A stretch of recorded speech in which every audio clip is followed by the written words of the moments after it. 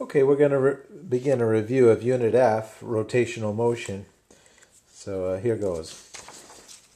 If you have a function for theta that's 2 radians per second to the fourth power times t to the fourth plus 6 radians, what will be the expression for omega? So go ahead and pause and try and find the expression for omega. Okay, omega is d theta dt.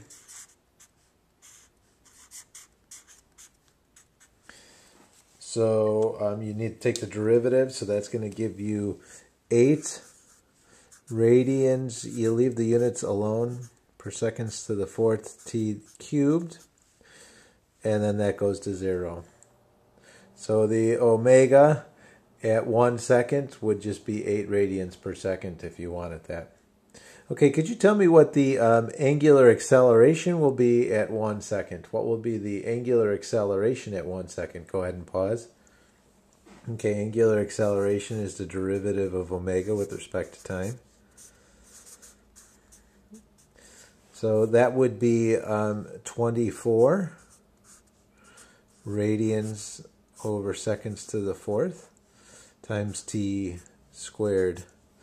So to get alpha at 1 second, then you would just put 1 second into there and you'd get 24 radians per second squared.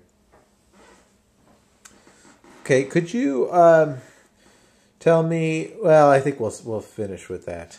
But like if you wanted to get the torque, if the question asked you for torque, it would they'd have to give you I times alpha. So you'd find alpha and then you just multiply it by I. If they wanted to get angular momentum, it would just be I omega. So you could find omega and multiply by I. Okay. So now we have a meter stick that's balanced on a fulcrum, but not in its center. Instead, it's balanced at the 20 centimeter mark. From there to there is 20 centimeters. So the mass of this meter stick is being balanced out by 100-gram mass. So can you tell me what the mass of the meter stick is? That's the question. What is the mass of the meter stick? See you in a little bit. Go ahead and pause. Okay, well, the way you do this is the torque due to the weight of the meter stick. We're going to put that at the 50 centimeter mark, and that's down. And that's got to be balanced out by that torque. So it's a battle of the torque. So I'm going to say the torque from the meter stick is going to be the mass of the meter stick, the m we're after, times g, times, now this distance, if this is 50, then that's got to be 30. So you're 30 from the axis. So times 30, or 0.3 meters. That has to be balanced out by the 100-gram mass, 0.1 kilograms, times g, times, and that's 20 centimeters from the axis, so 0.2 meters. Okay, so now we can get rid of a g, and if I bring the 0.3 meters on the other side, then it looks like the mass of the meter stick is about 2/3 of 0.1 kilograms. So it's about 67 grams.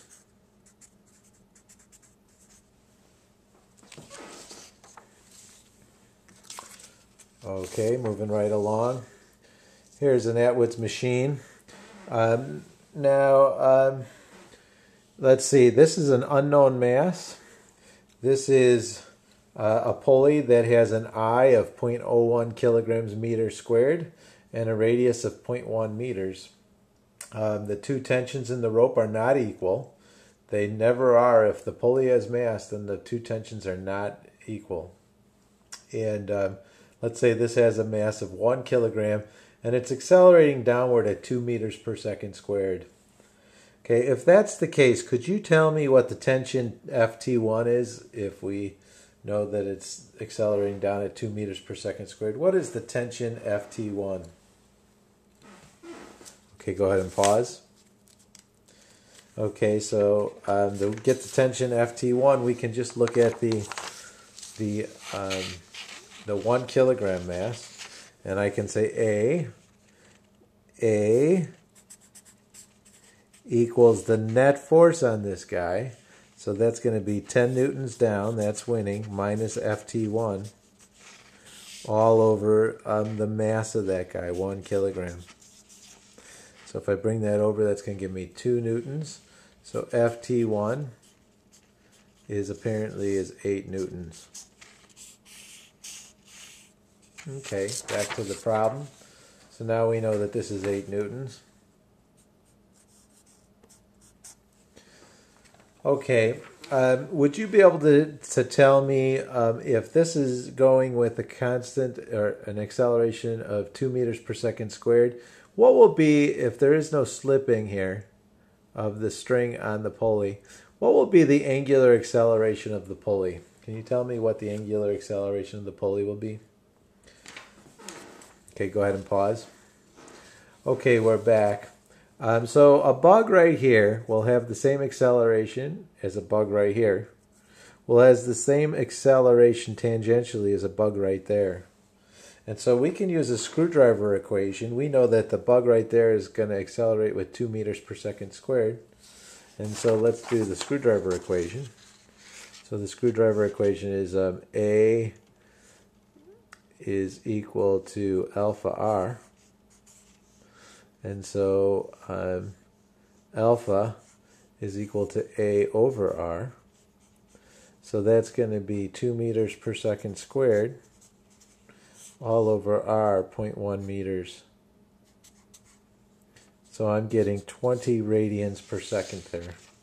That's what it will be, 20 radians per second squared. That's what alpha is. Okay, next question. If alpha is 20 radians per second squared, could you tell me what Ft2 is? See if you can find out what Ft2 is. See you in a little bit. Go ahead and pause. Okay, we're back. Ft2 is, it's like it's a rope pulling this way now. Rope's only pull, so it's pulling that way. This one's pulling this way. And those are the only two forces putting torques on the thing, on the pulley. So if this is the pulley, and if I know there's 8 newtons pulling down, and I know that Ft2 is pulling this way, if I is 0.01 kilograms meters squared, and if I know that alpha is 20 radians per second squared, then I can get what Ft2 is, because alpha equals net torque over I. So alpha, 20 radians per second squared, is equal to the net torque. So the net torque is going to be 8 newtons times, now the radius is 0.1 meters. Do you see how that's a torque from this guy? Minus Ft2 times 0.1 meters. That's the other torque. It's an opposing torque, all over the rotational inertia, which is 0.01 kilograms meters squared. If I bring this on the other side, that gives me 0.2. 0.2, and that's going to be Newton meters, is equal to 0.8 Newton meters minus Ft times 0.1 meters. So Ft2, I should call that 2, is 6 newtons. Yeah, we knew that had to, because it's accelerating like that, we knew that this one had to be bigger than this one. And it is, it's 8 newtons versus 6 newtons. Okay, finally, can you give me what the mass is on the top of the table there? What is the mass on the top of the table? Go ahead and pause. Okay, the mass on the top of the table is, there's only one force on it, and so we know that acceleration, that's the acceleration, that's equal to the Ft2 all over m. And Ft2 is 6 newtons. So you can solve for that. Bye.